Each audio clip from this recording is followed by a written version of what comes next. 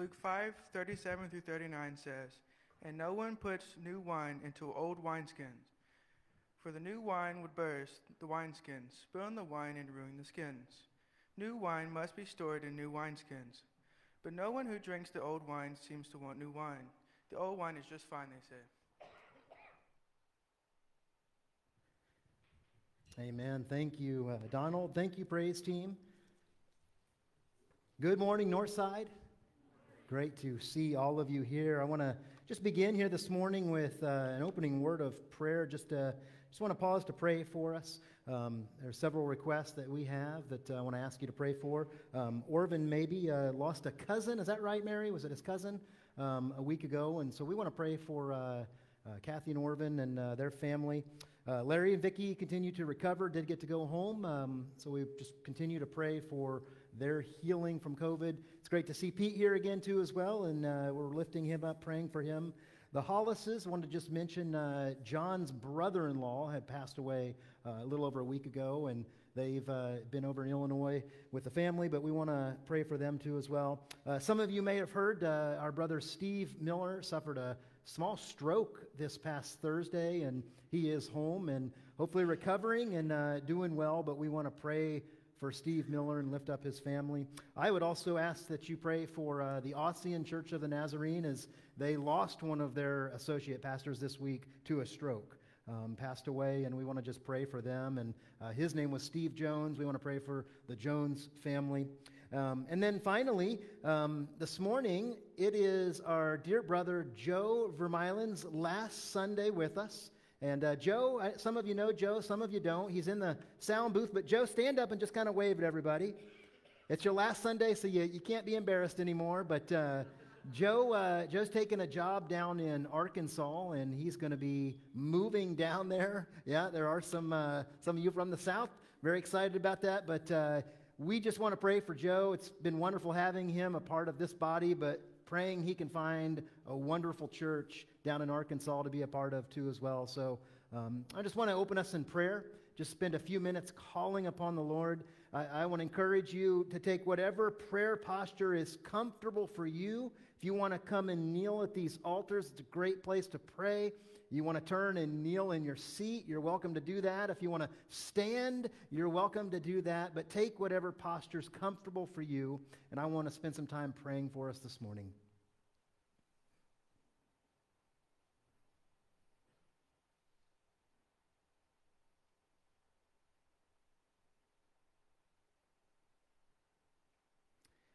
Heavenly Father, thank you for this new day that you've given us. Thank you for Sunday morning. Thank you for this opportunity that we have as believers in you to gather together, to encourage one another, to sing these songs that just proclaim who you are and your love for us, to hear the Word of God. We're so thankful for this place and this space that we have here at Northside. Father, we bring to you our request. Many in our body just have not been feeling well, whether it be COVID, a cold, the flu, aches and pains. We just lift all of those individuals up to you. We pray for the continued healing of our brother and sister Larry and Vicky. We pray for Pete's continued healing as well. Would you just be with them and remind them of your love for them? Remind them of the church that they are part of that loves them too as well. Lord, we pray for the Hollises, and we just lift them up and pray that things went well with the service and with the family gathering together, and just comfort them right now. Be their shepherd in this time of grief and loss, and help them through this. Father, we thank you for watching over Steve this week and allowing him to get to the hospital and to get checked out. We just pray for a continued healing from this stroke for Steve. We pray for strength for Carolyn as she takes care of him and encourages him. We lift up the Millers to you right now and just place them in your hand. Father, we pray for the Ossian Church of the Nazarene and the passing of Steve Jones. We pray for his family and for the church family too as well, that you would bring comfort to them right now in their time of need. Bring strength, bring that peace of mind that only you give. Father, we are so thankful to have had our brother Joe with us this past year, his presence here, his involvement and wanting to serve here at Northside, and just ask that you be with him as he makes this move to Arkansas, that you protect him as he travels, and Lord, lead him to the right place to live and to be, and the right church to be a part of. We just pray your guidance, your continued guidance in Joe's life. And I thank you for the impact he's had on this body and the impact that this body has had on him. Would he continue to see your Spirit at work?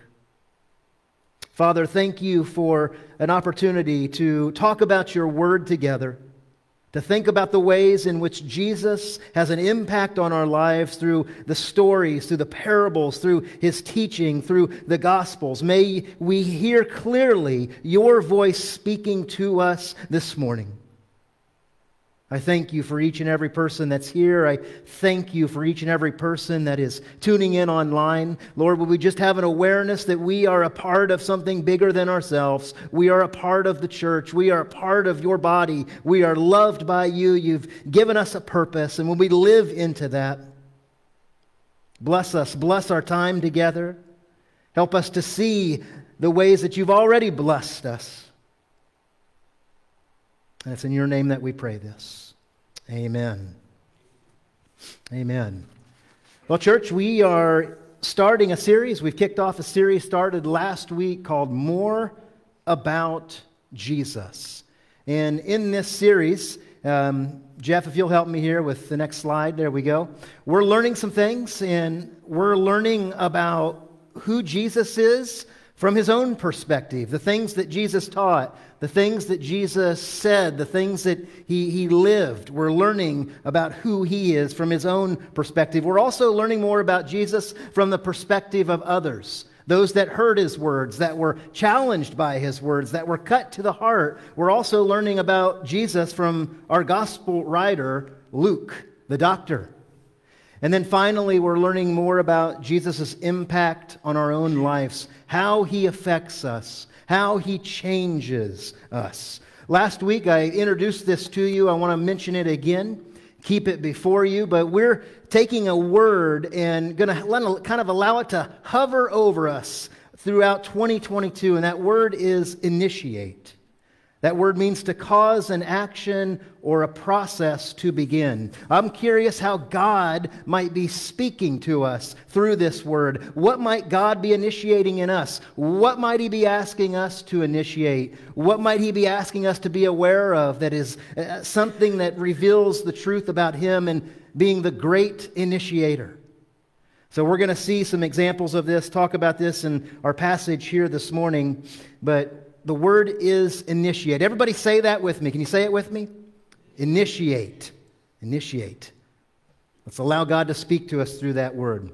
Well, I'm going to put our passage up on the screen. It's a short passage, so we can all look at this. I want to read it to you one more time. It's in Luke chapter 5. If you want to follow along in your own Bibles, Luke chapter 5. And this is the New Living Translation, and this is what the Word of God says.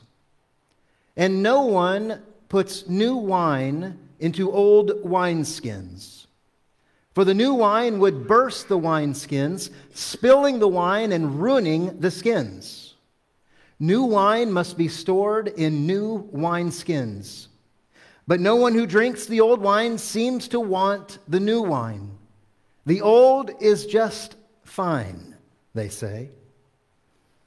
Well, today we're going to learn more about Jesus through this simple parable that he tells us here in the Gospel of Luke chapter 5. How many of you, by show of hands, have been reading the Northside Weekly? We put out a weekly reading plan. You can find it in the bulletin. It's on our Facebook page. And we offer scriptures to be read each week. And then the sermon on Sunday is drawn from those scriptures, connects to those scriptures. Well, one of the other passages that we had with this passage this week was a story in John chapter 2.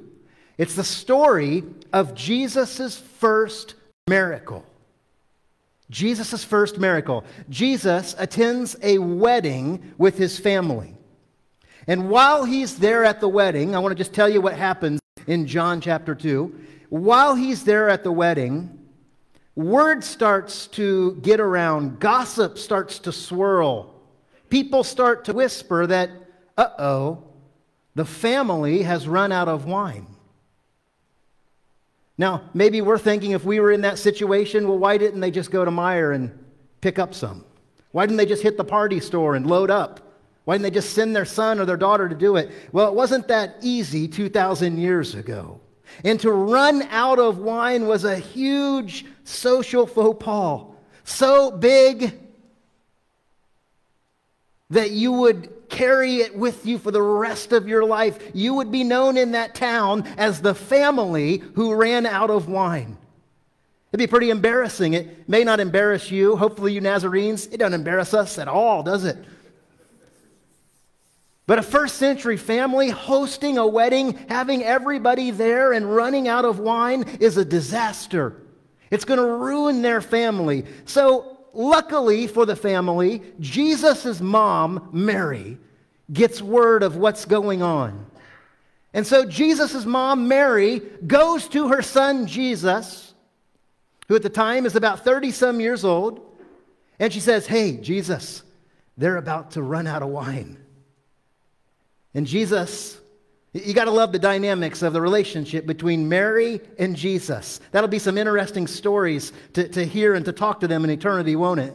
Jesus says, "Mom, it's not my time yet." So like a good mother, Mary says, "Hey, servants, do whatever he tells you. He's going to take care of it." Which is exactly what Jesus does. There are 6 stone water jugs somewhere in a back room filled with water. Jesus, his first miracle, changes water into wine. Saves the day. And not just, the cheap wine, but the really good stuff. The master of the banquet tastes the wine and says, "Wow. Holy cow, this is really good." And then he throws out that normally you bring, I don't remember how it goes, but normally the good stuff's out first, and then as people get drunk, you bring out the watered down stuff and keep them going, but you have saved the best until last. I mean, I just think about what that did for that family. They were on the brink of disaster. They were on the brink of being social outcast, of having to hang their heads everywhere they went. But when Jesus stepped in, when Jesus got involved, it completely flipped things upside down, and they became known as the family who has the best wine in town. Man, that's what Jesus can do for you. That is how Jesus can bless you. That is how Jesus can change your life. He has a way of giving to us way more than what we deserve or what we expect. How many of you have experienced that in your life? I've experienced that time and time and time and time again. He loves to bless us. So when we come back to our parable, Jesus, he must have liked wine because he's talking about it again. He's talking about this parable about new wine put into new wine skins. So what Jesus is talking about here, just on the surface level, is wine, new wine when it's made, and when it's poured into, in this case, an animal skin. It'd be a goat skin, it'd be a sheep skin, some kind of leather pouch. And when it's poured into that leather pouch, as it starts to ferment, chemicals are released. One molecule goes to being 2 molecules. So when that happens, what happens to that skin, church? It starts to stretch. It starts to expand. And so you need new wineskins for new wine so that it can grow with it. And Jesus makes the point that you don't take new wine and pour it into an old wineskin because that old wineskin's already been stretched out. And if you do that, the wine will start to ferment in there, start to stretch and expand, and then it'll bust that old wineskin and there'll be wine all over the place. Now we know that this parable is not just basic how to take care of your wine, right? There's something deeper here Jesus is trying to get at. Jesus, listen to this, church, Jesus is initiating something new. There's our word. Jesus is initiating something new. He is starting a revolution. And in order for us to be able to receive what it is that he has to offer, we've got to be willing to brace yourself. Hold on, put the seatbelt on. We've got to be willing to change, to become a new wineskin.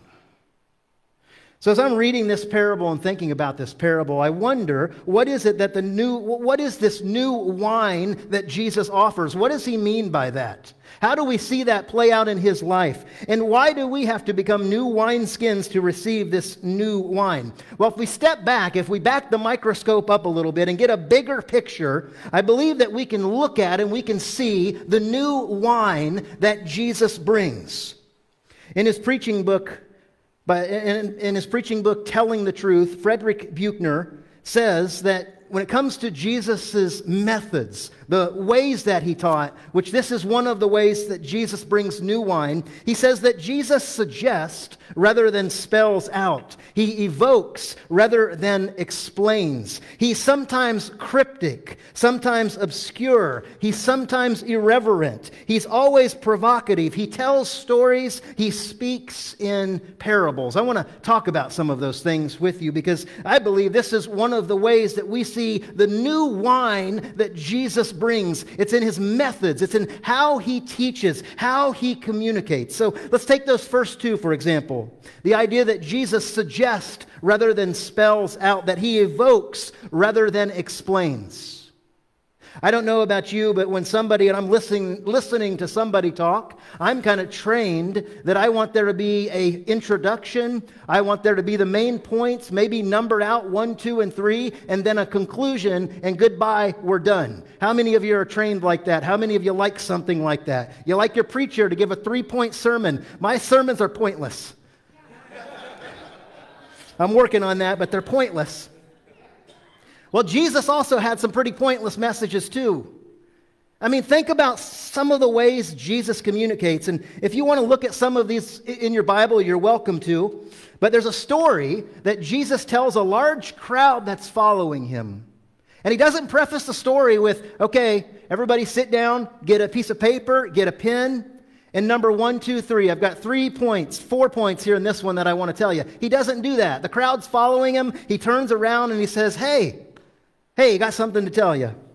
The kingdom of God is like a farmer who goes out to sow in a field. He throws some of his seed out. Some of it lands in rocky places where it can't get a root and so it dies. Some of it lands on a path. Birds fly in and they eat the seed. Some of it lands with weeds and it tries to grow, but it's choked out by the weeds. And some of that seed falls on the good soil and it produces a crop, a big, big crop. End of message, you're done, dismissed. Go have a wonderful Sunday afternoon. That's where Jesus leaves it with the crowd. So a little later on, thank goodness for the disciples. Don't you love the disciples, the curious disciples? Because one of those disciples says to Jesus, hey, tell us what that parable means.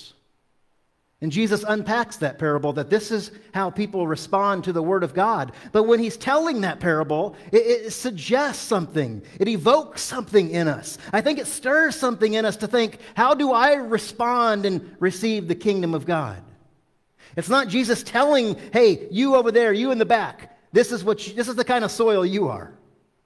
No, it's Jesus putting it all out there and allowing this message to speak and meet the people right where they are at. That's the genius of Jesus. He's the best teacher ever. He's the most genius teacher ever. He knew exactly what he was doing. He suggests rather than spells out. He evokes rather than explains, and that causes thinking and stirs some things. Sometimes Jesus is also cryptic and obscure.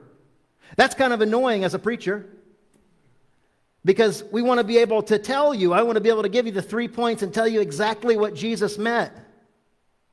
But sometimes things are a little bit harder. You really have to dig at it, and there might be somebody else that comes along that says, no, this is what I think that means. There's an example of this in the Gospel of John where Jesus is telling some religious leaders, speaking to some religious leaders, and he says, if you destroy this temple, I will rebuild it in 3 days. And he's there at the temple in Jerusalem. So where would your mind naturally go when you hear this? it would go exactly where the crowd's mind went to. What? I mean, somebody even mentions that it took a month and a half to build this temple, and you're going to build it in 3 days? Yeah, right. But what we learn in that is that Jesus wasn't talking about a physical building when he said that. It was cryptic. He was talking about himself. He was talking about his death on the cross and then his resurrection that took place 3 days later. He's sometimes cryptic, he's sometimes obscure. You know, here's another one. Jesus is sometimes seen as irreverent. Even in our passage of Scripture, the context for where we're at, some religious leaders go to Jesus and they point out and they say to him, hey, the Pharisees' disciples spend time praying and fasting. John's disciples, John the Baptist, his disciples spend time praying and fasting. So Jesus, why is it that your disciples spend time eating and drinking?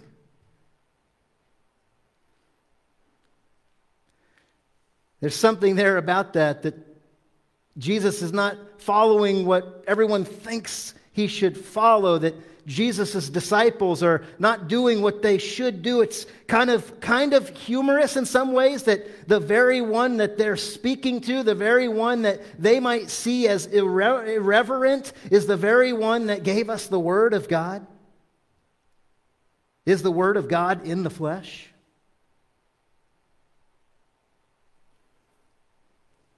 There's another story where Jesus' mom and brothers come to get him. And the crowd knows that they're there. It's over in Luke chapter 8, knows that they're there. And they tell him, Jesus, Mom's here. Mary's here. She wants you. And Jesus, you know what he says to that? He says, my mother and my brothers are all those who hear God's word and obey it. And Jesus took a right hand across the cheek from his mom on that one, I bet. No, I don't think she did that. But could you imagine what that felt like, though, to his mom? For him to say basically, no, my real family are those that hear my words and obey it. It's almost like Jesus is disregarding the commandment about honoring thy father and thy mother. Jesus allows his disciples on a Sabbath to eat grain. He's seen as irreverent, as breaking a commandment. You know what else Jesus does on the Sabbath that's seen as irreverent? He heals people. He heals people. And that's seen as, well, you're breaking the law. You're not supposed to do that. Jesus is always provocative, too, as well. When he speaks, there's something that sometimes pokes at us. Sometimes it's something that gets stirred in us. I think of his first sermon. Jesus' first sermon, it was a doozy.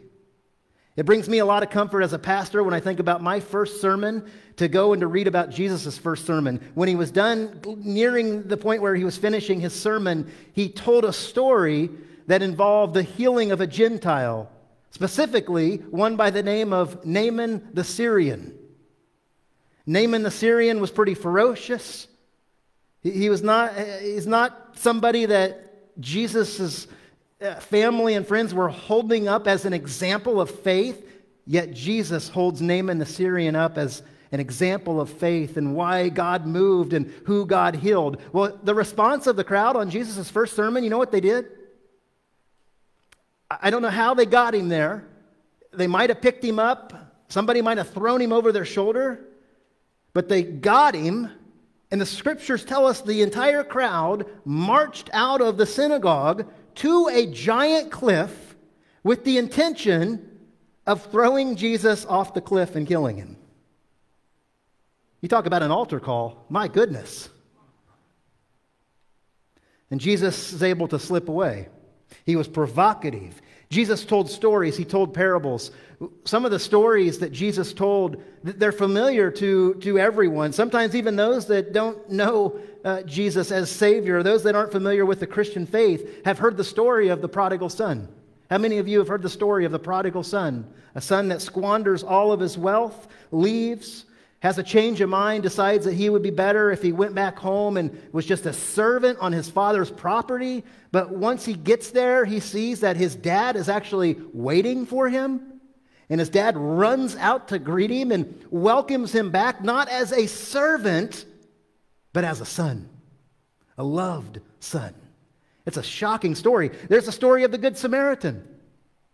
I mean, there are some great stories that Jesus told, great parables that Jesus told. But how Jesus taught his methods of teaching is some of the new wine that Jesus brings to the table.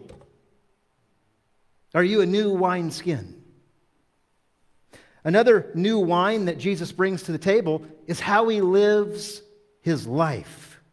Okay, so we talked about his methods, how he taught. Now we're going to talk about how he actually lives his life. Some of the things that he does are extremely out of the ordinary, maybe even a little bit weird. But one of the things Jesus does is that he heals a leper by touching the leper. You didn't do that in his day. If you had leprosy, if you were diagnosed with leprosy, you were supposed to cover up, put on the coats, put on the blankets, go to the outskirts of town, and make sure when anybody's around that you holler out, "I have leprosy." That's a warning that nobody will come near you, that nobody will touch you. But what does Jesus do to a leper? He walks up, he reaches out, and he touches the leper. And the leper is cleansed. The leper is healed. That's the new wine that Jesus brings. You know what else Jesus does? How he lives his life? He walks around telling people they're forgiven of their sins. I think about the crippled man that was lowered down through a ceiling by his friends right in front of Jesus as he was teaching. And you know what Jesus said to that crippled man? He said, "Son, your sins are forgiven." Powerful statement. The religious leaders, they weren't going around telling people that your sins are forgiven. They were pointing people to God and saying, find forgiveness with God. But Jesus is speaking to people and he's saying, your sins are forgiven. I think about the woman who anointed Jesus with the perfume. Jesus said, your sins are forgiven. That's the new wine that Jesus brings. Jesus also addresses God as Father. He does this a lot. He speaks of God a lot as his Father. He even gives us a prayer in which we start with the words, what is it, church? Our Father. That's some of the new wine that Jesus brings and how he lives his life. He also makes the kingdom of God available to all. We hear this in the beginning of the Sermon on the Mount in Matthew chapter 5, where he says, "Blessed are the poor, for yours is the kingdom of God." To be blessed means you have God's favor. It means that God is present with you. Normally, the people that Jesus names off as being blessed by God, being favored by God, are not normally people that we would look at and say that are blessed or favored by God. But Jesus turns things on its head. He turns this on its head. He makes the kingdom of God available to all. He announced his sermon was that the kingdom of God is at hand. Repent and believe the good news. He didn't say that this was only for a certain age. This was only for a certain gender. He didn't say this was only for his people. It was available to everyone. And he made sure that he let people know that. Jesus also hangs out, spends time with, shares a meal with tax collectors and sinners. He even gets the nickname. He tells us this in Luke chapter 7, verse 34, that he's called the friend of sinners. Just by show of hand, how many of you know some sinners? All right, everybody knows some sinners? Yeah? Okay, yeah, some of we go to church with them, yep. Don't look at the person when you say that, but yeah. Okay, so here's a question for you. Here's something that I've been thinking about. If Jesus was known as a friend of sinners, how about you? Do the sinners that you know look at you as a friend?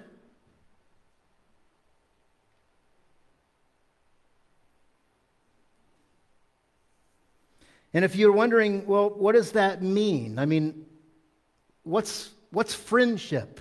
Well, I've heard it put in the context of Jesus being labeled a friend of sinners, that a friend of sinners, if you truly are friends with sinners, that they will actually introduce you to their friends who are sinners. That's a level of true friendship with sinners, that they're willing to actually introduce you to their friends who are sinners. Levi did that. Or Matthew, the tax collector. When Jesus invited him to follow him, you know what Levi did? You know what Matthew did? Luke's very careful to tell us in the text in chapter 5 that Levi, he invites his tax collector friends and guests to join him at his house so that he can introduce Jesus to them. Now Luke, as he's writing this story, he does something here. He changes some of the language around as we get down further into the story. And the Pharisees and the religious leaders that show up, they ask the question, why do you eat with tax collectors and not guests? They changed the word guest to what? Sinners. Why do you eat with tax collectors and sinners? What are you doing, Jesus? And then he reminds us it's not the healthy who need a doctor, but it's the sick.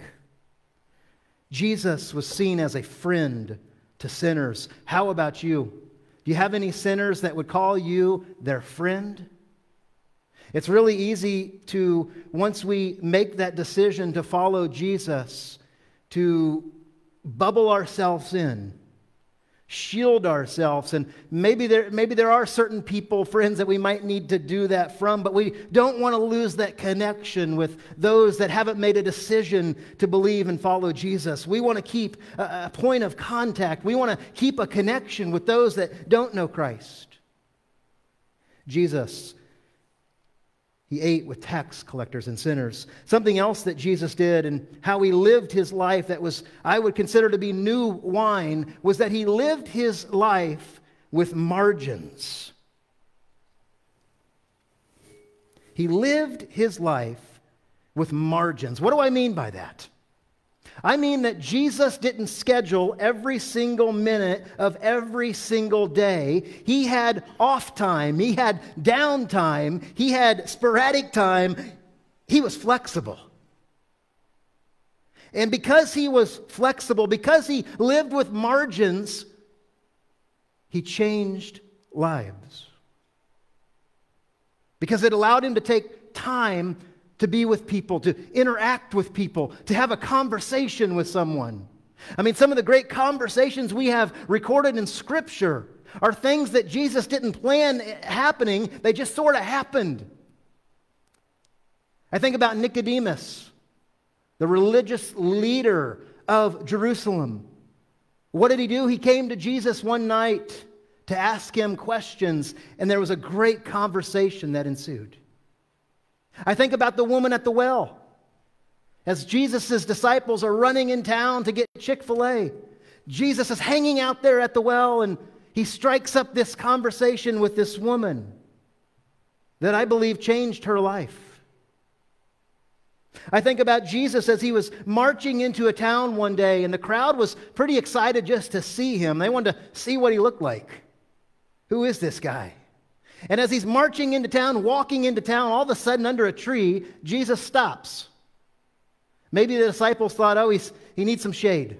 He doesn't want to get sunburned. But instead, Jesus looks up into that tree. He sees a guy, and he says, hey, Zacchaeus, what's up? Hey, why don't you come down because I'd like to share a meal with you today. I don't think Jesus had that on his agenda when he started his ministry. It just sort of happened because Jesus lived with margins in his life, and those margins opened up the possibility for great spiritual conversations. I tell you, we are a people here in America that struggle with living with margins in our life. We struggle with it with our time. We struggle with it with our money. How many of you live with margins in your money? How many of you each week have extra money? How many of you have the ability to give to someone that's in need? Do we live with margins in our lives? Jesus did. I've been challenged with that. I've been challenged by Jesus to try and not, sometimes it's hard to do, but try and have some openness to my schedule for what might happen, who I might encounter. You see, the way Jesus lived his life is new wine.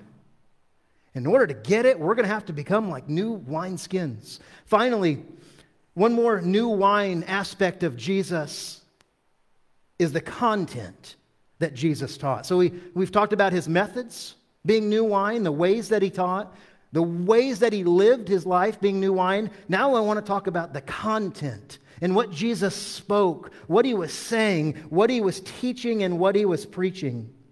You see, Jesus in his first sermon says that the kingdom, God's reign and rule, it's available to everyone if you repent.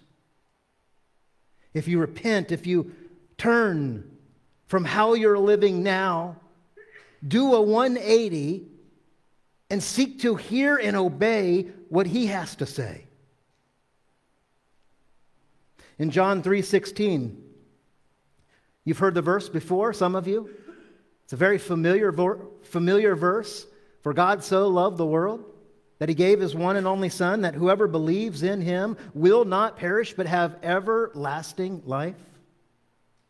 I mean, that's some of the content that Jesus brings. And if you want to be a part of what he's doing, if you want to be a part of the revolution that he's initiating, it's simply a matter of belief. Simply a matter of having a change in your mind that God maybe is seen as this distant grandpa in a rocking chair to God is right here in the flesh in front of me.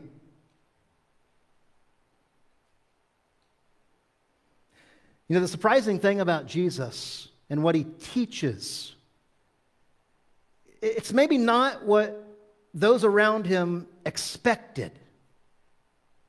And sometimes we hear this in some of the conversations that Jesus has with his disciples. They seem to have their mind focused on some of the political things that are going on in their day.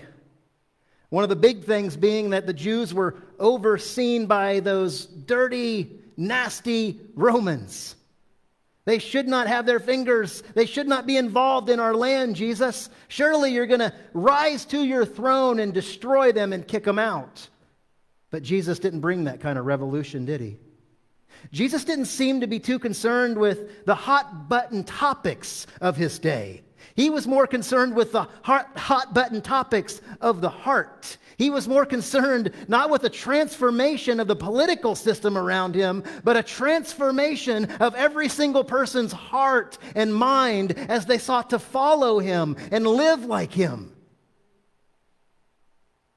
And he presented more than one occasion that sin is something that comes from within, something we have to deal with, something that we have to crucify. He also tells us in John chapter 7, this is a great verse worth looking at. If you'll turn there with me, John chapter 7. This is related to the content that Jesus brings, that he teaches, that's new wine. John chapter 7, verse 37. And it says that Jesus shares, he shouts this to the crowd. He says, anyone who is thirsty may come to me. Anyone who believes in me may come and drink. For the scriptures declare rivers of living water will flow from his heart. You see, Jesus, his content is about a transformation of the people that would turn to him and that would follow him. He's about turning us into new creations. I've been turned and changed into a new creation, and God continues to work on me to this day. That's what Jesus brings that's different. That's what Jesus brings that's new wine, is he wants to build and do a transformation deep within you. He doesn't want to just say, hey, you are forgiven for the acts of sin. He also wants to remove the roots that cause you to sin. And he gives us an invite to come to him, to drink from him. And when we do, the Spirit will be unleashed in us. And true life, eternal life, will be birthed in us. How about you? Are you ready to receive him? Have you made a decision to believe in him, to trust in him? Here's what I want you to do. I want you to bow your heads with me.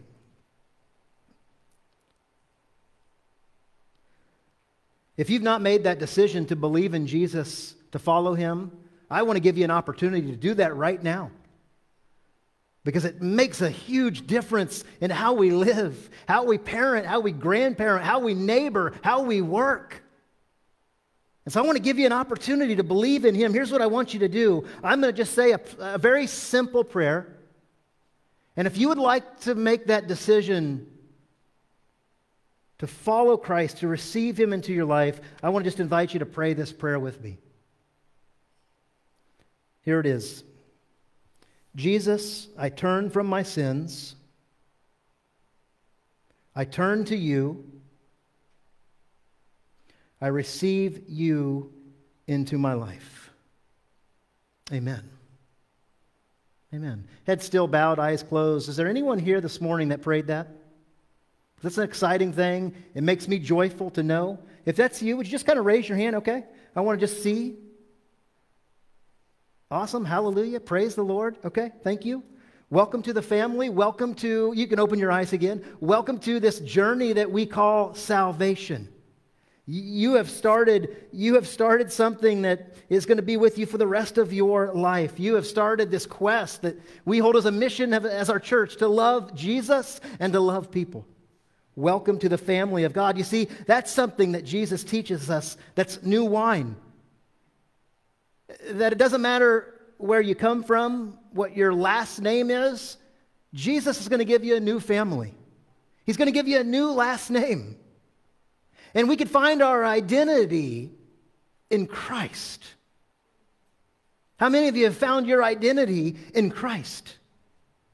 It's such a relieving feeling to know this is who I am. The old has been made new. I didn't share this with you last week, but last week we talked about when Jesus came up out of those waters of the Jordan River when he was baptized, and there was a voice that spoke to him, a voice that said, "This is my son whom I love. With you I am well pleased." Do you know that if you are in Christ, that voice is speaking to you as well? That applies to you as well. You are God's child now. If you're in Christ, you are God's child. He loves you. He's pleased with you.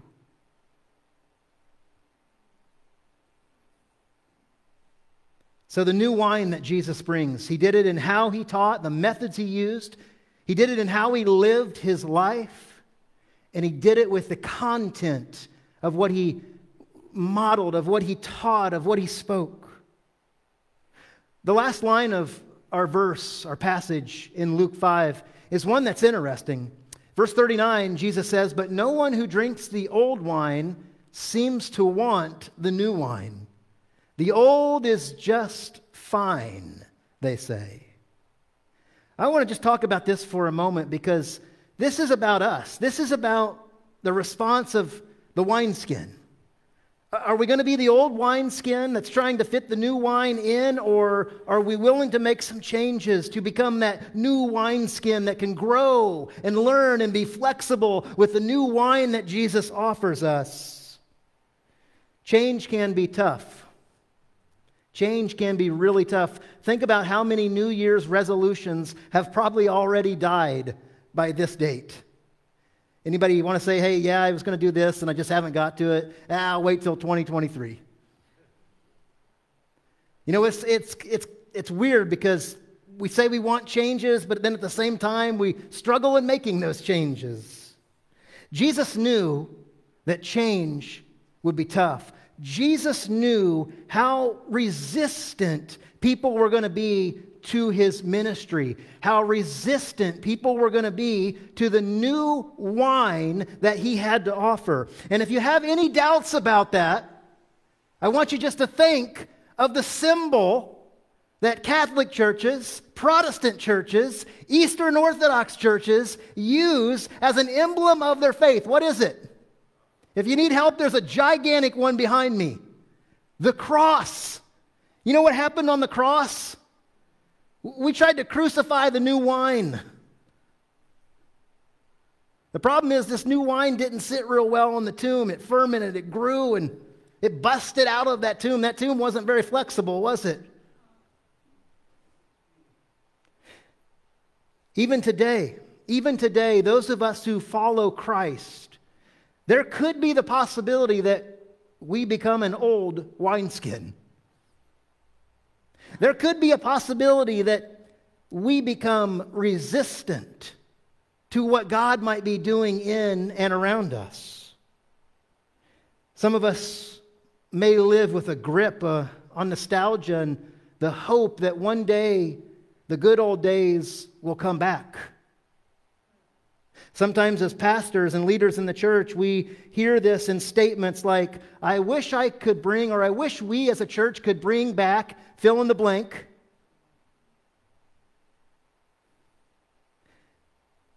As if God only worked 30, 50 years ago and is not doing anything new now. But you know what we have to remember, church, is those good old days, whatever God was doing in those good old days, it was new wine. It was new wine. Which meant that there were probably people looking around at some of the things happening 50 years ago in the church, and they couldn't believe it. They were upset.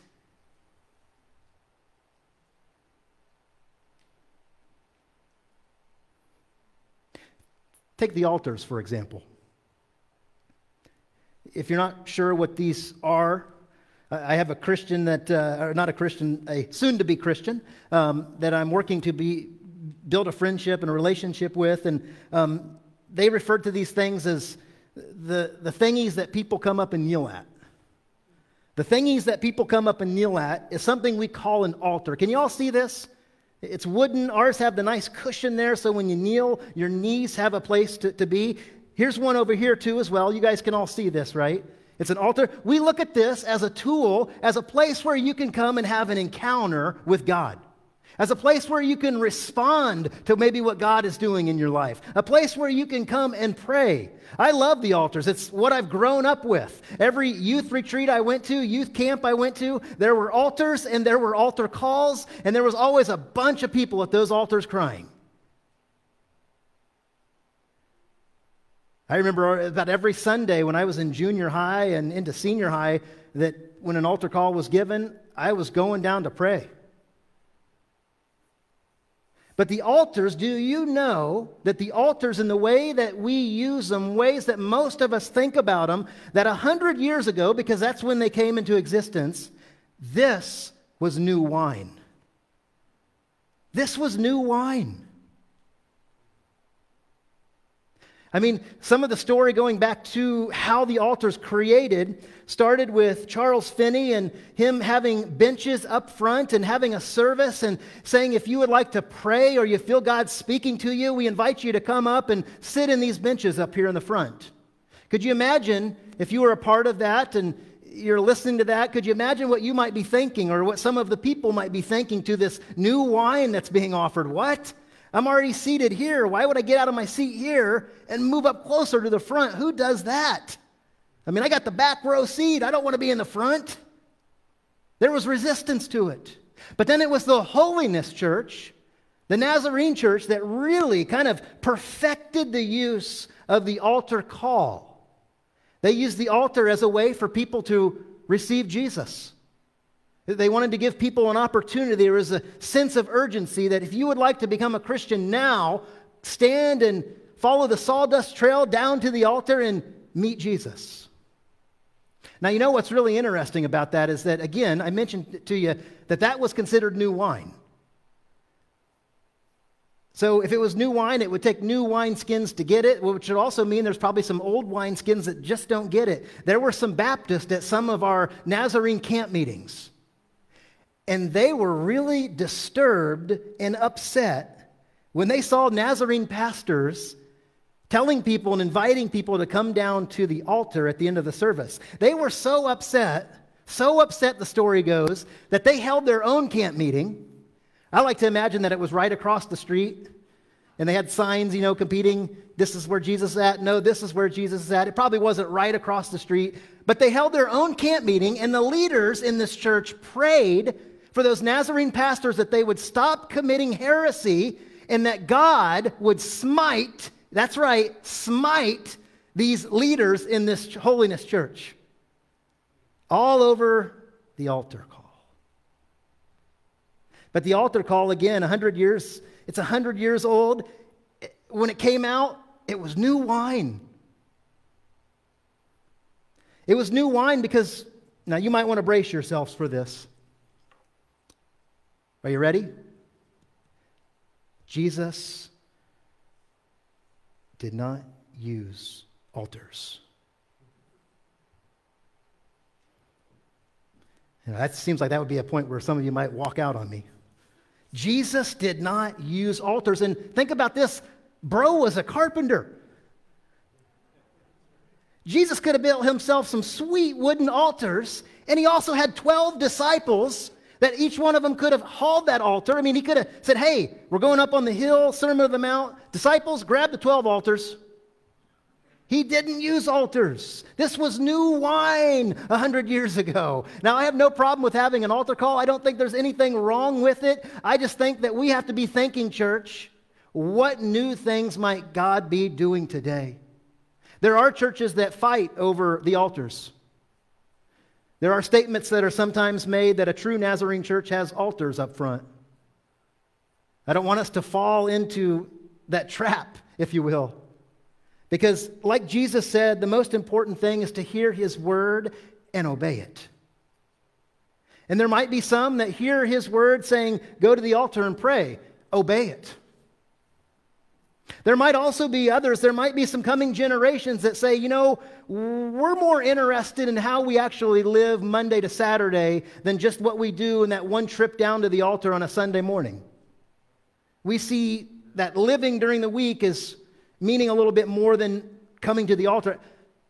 I'm not saying that's okay. I agree with that. I'm just saying that sometimes is some of the thinking of others. And are we willing to look for what God is doing? Look and see if there's possibly some new wine that's being offered, and are we willing to become a new wineskin? What new things might God be wanting to do in and around us today? What new things might God want to do with Northside? Now, if you're worried about me removing the altars, and some of you do have that worry. I feel like you treat me like you showed up at 9 p.m. one night and you caught me trying to haul the altars to the dumpster.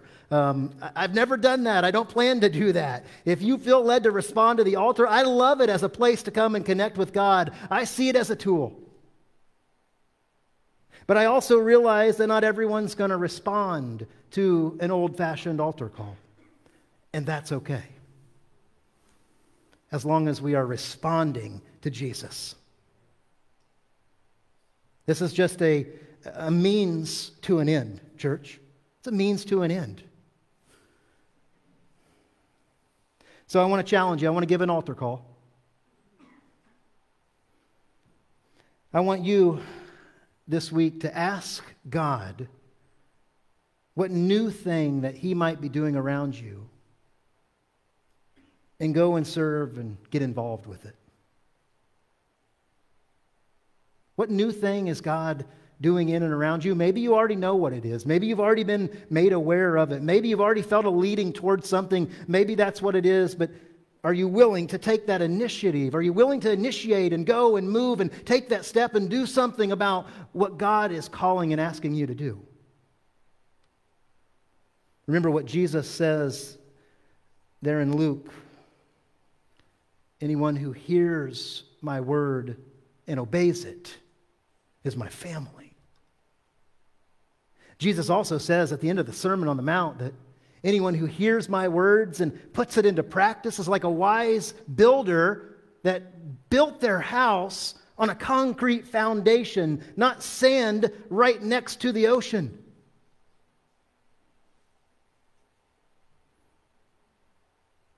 I'm trying to listen for the new ways God might be working in and around my context and the relationships that I have, our community. And I had a new wine moment this week. I didn't drink wine, just want to let you know that. I had a new wine moment where I felt like God's doing something. There's potential here. This could be something big. And I need to listen. I need to take action. I need to let God speak. I need to become a new wineskin. Michelle and I met with a pastor from Warsaw this past week. And this pastor has helped to bring his community of churches together to form this coalition of where they offer different sorts of ministries, different sorts of need meters, I guess is be the word for that, or resources to foster families in the Warsaw area. And it was really an amazing thing because the churches that are on this list are churches that don't believe the same thing. Churches that, theologically speaking, are not anywhere close to one another. But when it comes to doing what the Word of God says, they take James 1:27 pretty seriously. James 1:27, you remember that passage of Scripture? True religion is this, to take care of widows and orphans. And these churches in the Warsaw community, not all of the churches, some of them have said, no, if that church is a part of this, we are not going to be a part of it. That's their choice.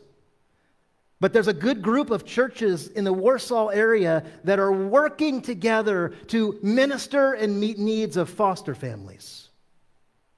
And I tell you, I would love for the churches here in Elkhart to pile our resources together, pool our resources together, and work together in a spirit of unity to help foster families in our community.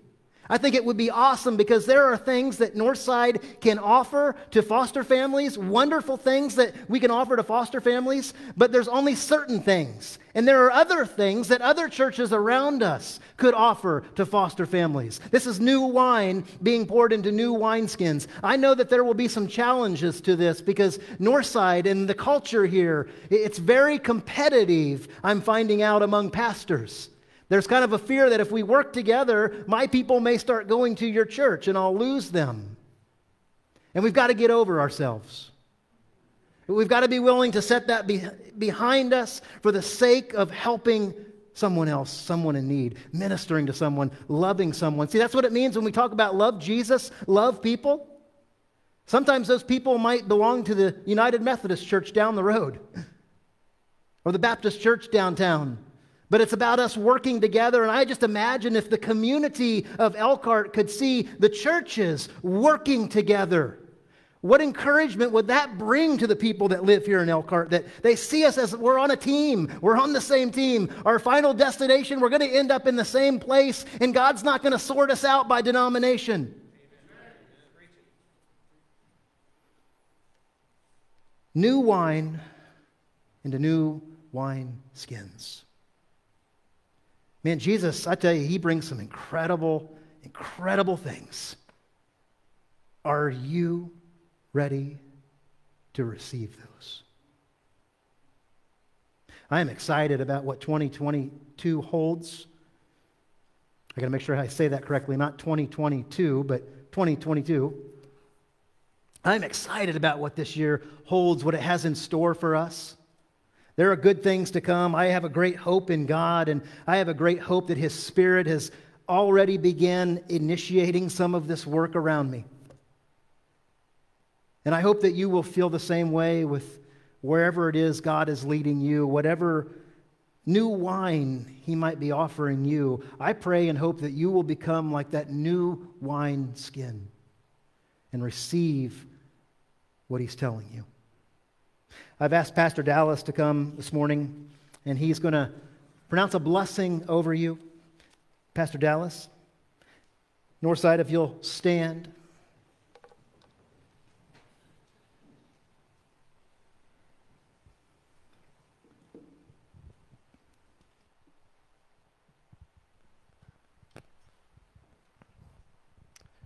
Would you receive this benediction this morning?